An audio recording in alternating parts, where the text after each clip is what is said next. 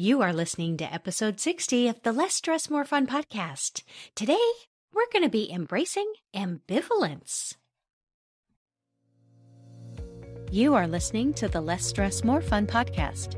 I'm your host, certified coach Lisa Schwaller. Each week, we talk about how you can rise above the stress of modern living so that you can focus your energy on what matters most. All right, let's get started. Hello, how are you today? Is this the right time to record? I don't know. I could work on that other thing. It is on my calendar, though.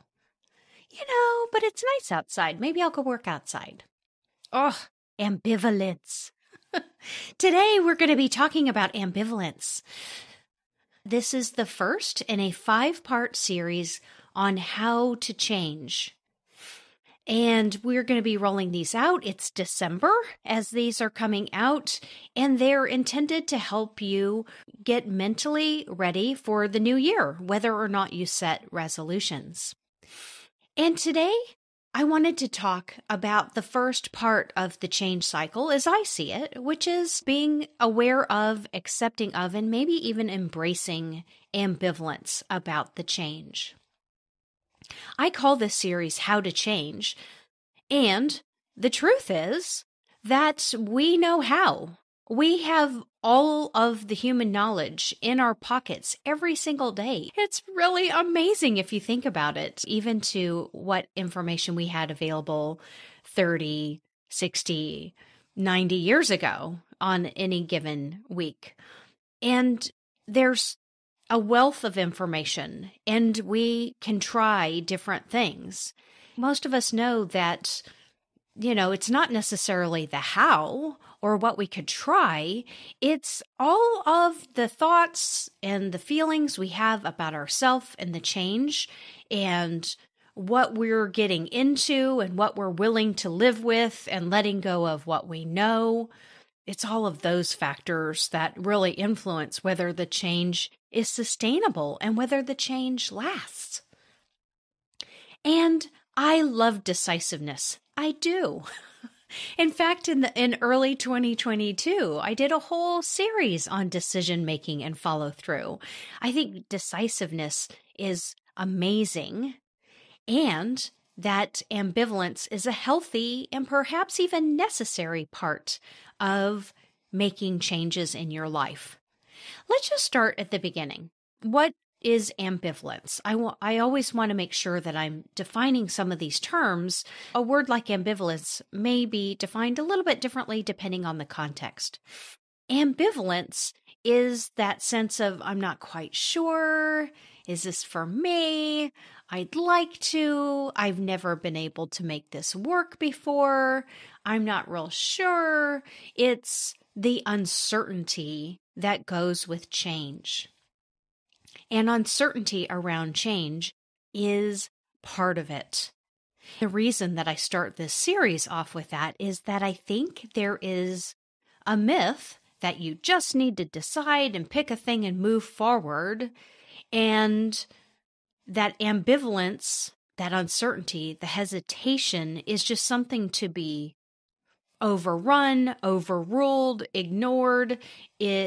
Sometimes people look at that hesitancy and they think, is that a signal that maybe I've made the wrong decision?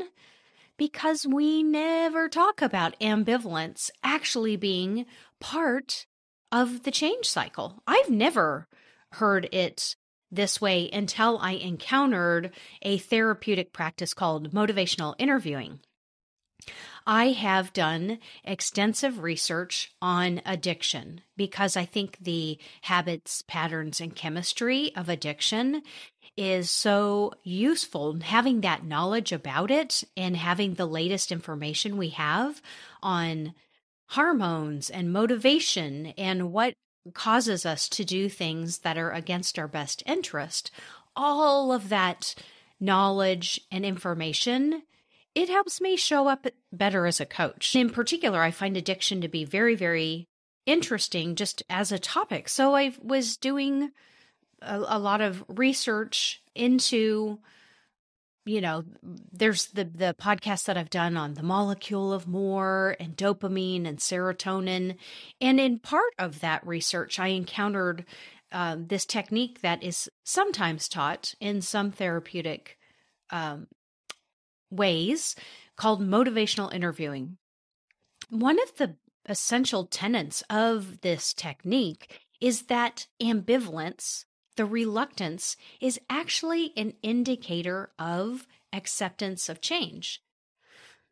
Let's just say someone is a smoker and maybe they tell themselves, I know I shouldn't smoke. It's not healthy, but I like it. It helps me relax. It's just part of my routine. They have this whole narrative around their relationship with smoking. And when they can get to the point, from, nope, this is who I am and what I can do to, I should change, but it'll be kind of hard. That actually is an indicator that their mind is open to changing that narrative, to seeing themselves as a non-smoker. It's an indicator of openness to new identity. So ambivalence is important. And that, I think, is wonderful news. I know I would say, I'm going to get in shape, or I'm going to, learn how to do this, craft, or I'm going to learn how to do, I'm going to have a different practice of running my errands, or I don't know, whatever it was that I was going to change. And for me, I having come out of a lot of the traditional therapy that was around in the 70s, 80s, and 90s, it was like, oh, if it feels bad, that was an indicator that something was wrong and I needed to retreat and analyze. And I was never told that feeling bad, feeling ambivalent, feeling uncertain is just an indicator. It's just part of the process. It's not neutral. It doesn't say anything has gone wrong. It doesn't indicate that I am on the wrong path. It's just my brain saying, well, this is new and I don't know if I like it. Hey, because brains do that. Oh, this is new. I don't know if I like it. So it's part of the change cycle. Let's get practical. When you're experiencing ambivalence, what should you do? I think the response, when it's something we want to change, I think a very normal response is to be like, ambivalence, uncertainty, hesitation, you're an obstacle to my goal. Get out of here. We're just going to do it anyway. It's a resistance. And really in the last year, I've really started to understand that when we resist a part of us that's reluctant, we're not really sending the nicest signal. It is not a good friendship move. And I think self-friendship is actually, that is a tremendous catalyst for change. So when you experience ambivalence, notice what your reaction is. So there's your initial reaction, which may come with the feeling of hesitation, uncertainty, reluctance, and notice how you react to that. Are you tempted to brush it aside, to just steamroll right over on top of it? Or are you kind to that reaction? I would say my suggestion is to notice when you experience ambivalence, if you can just say, And in motivational interviewing, one of the techniques, and it's something I've really incorporated into my coaching practice, is almost kind of absorbing what they're telling you. Like, I don't know if I'm ready to give up smoking. I don't know how else I would relax. Oh, it really helps you relax. Yes. Almost like it's a conversational volley that is, it's not necessarily agreeing with it. It's just agreeing with the fact that you're thinking it. I know that's like splitting hairs, but I'm telling you that little extra bit can make such a difference. So when you experience ambivalence, then just kind of acknowledging it, kind of absorbing the energy of it. Like, yeah, this has been a really big part of my life right now. It would make sense that I might feel a little reluctance about whether I'm going to be able to change, whether it's going to stick this time. That seems pretty normal reaction. Like even imagine the energy of it. Like that is building a signal of strong self friendship. That's a tough phrase to say. Say that 10 times fast. I'm all kinds of tongue tied today. Now, you may experience your own change ambivalence, totally normal, totally healthy. And in fact, I think it's helpful to even decide that it's a necessary part of change. Of course, I'm going to encounter ambivalence. It's supposed to come along at some point. And other people in your life may have ambivalence about your change as well. All right. That's normal too. Our brains are very sensitive to, whether things are balanced, normal, predictable, habitual. They're just sensitive to that. And when there's a change in the system, they will let us know.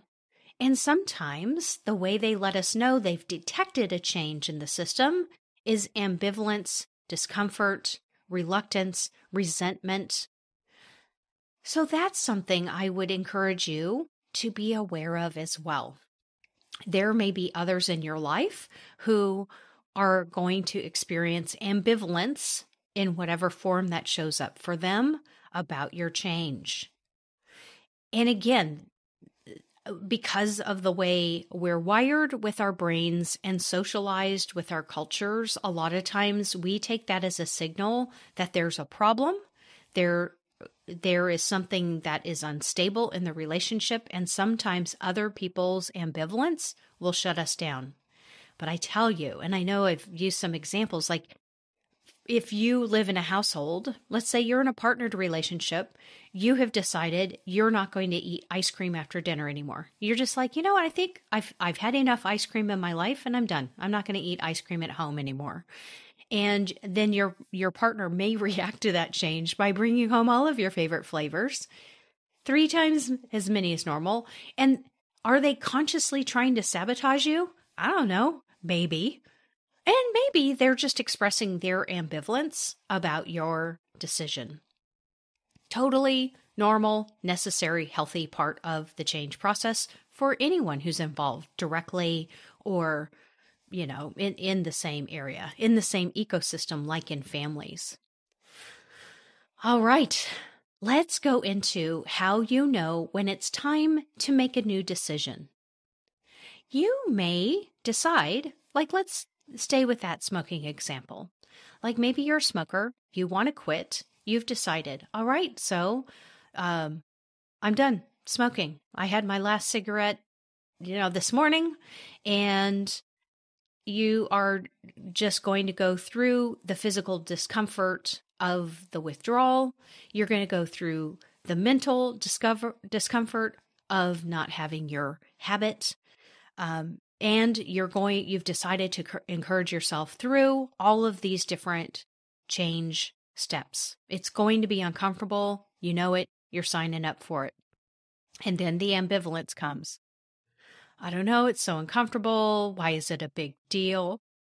That is one of my favorite change ambivalence. Like, I don't even think I really want this anyway. The negotiation with yourself.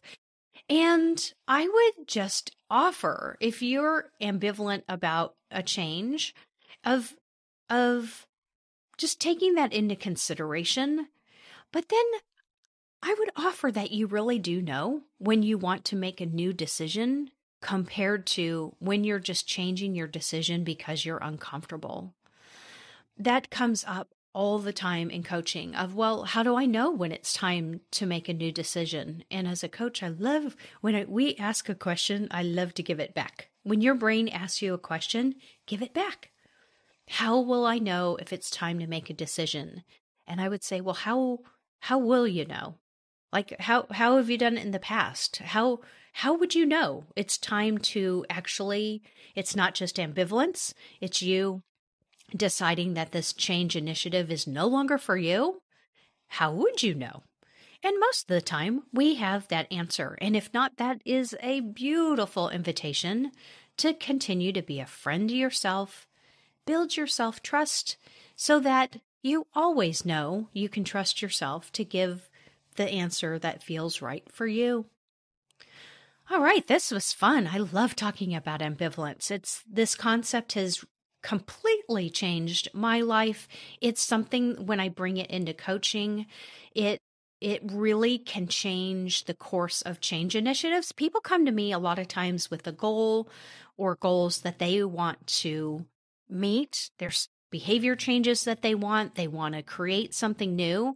And introducing the fact that ambivalence is part of the process, it's often a game changer, big time. All right, let's go into your invitation this week. Your Coach Lisa invitation is to think of a change process in your life, whether it's one you're in the middle of now or one that you're planning for.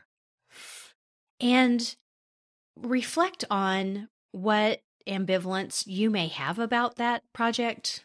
Or are you just like, oh, this time it's going to be different and you're hoping there won't be ambivalence? Just get to know what comes up for you.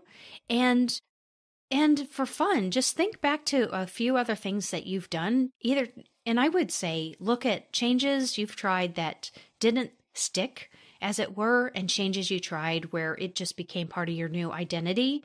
And just reflect on, how did I encounter ambivalence? How did I navigate it? What can I learn about what strategies work the best for me? All right, that is what I have for you today. And we are going to have 4 more episodes in this series on how to change. And next time we will be talking about how you can use your feelings as fuel. Wow, let's go. Have a great day. Thank you for listening. If you're enjoying the podcast, please rate and review wherever you listen. This will help other listeners find the show and bring less stress, more fun out into the world. Thank you so much, and I'll talk to you next week.